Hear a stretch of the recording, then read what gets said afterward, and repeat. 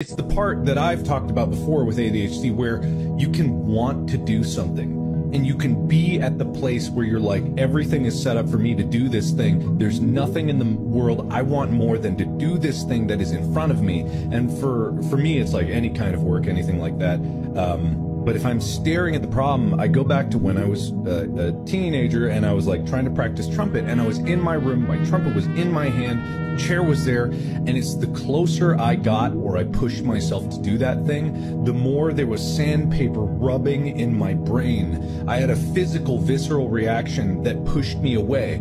But the part of that that's not necessarily just like that struggle, there's another voice in my head that's like, you are pathetic and worthless. Why can't you do this thing? You're fighting with yourself because you're like pushing yourself to do it. Your body and the subconscious mind is rejecting against it. And it's that abrasion that causes this crippling inability to do anything. And it's like, that is kind of, I think the crux of like some of the things that you're talking about, Bob. It's like that abrasiveness is what I experience in almost anything that has to do with not like something enjoyable, even if it is enjoyable. That's the thing. It can be something extremely enjoyable. I got to a point where I was playing video games and I would sit on the menu screen, unable to even log into World of Warcraft sometimes. My favorite game at the time being like, I can't, for some reason, I just was like, I want to play, just log in and do something. And even if I logged in, I would just sit in the capital city and I would just jump up and down without doing anything at all. And it was because I was locked in this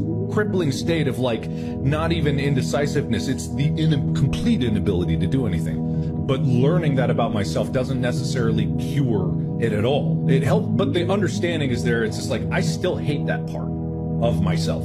I still hate that that's what happens if I'm not like doing my ADHD therapies, if I'm not taking medication, if I'm not doing these things. Is like, that part is there and it's in a huge way, and it's like almost something that you can willpower yourself through sometimes, but it's just part of who you are. There's no actualization or manifestation that can push past it on a consistent basis. It's just really, really like a struggle. So that I actually, in what you're talking about, Bob, I really do resonate with.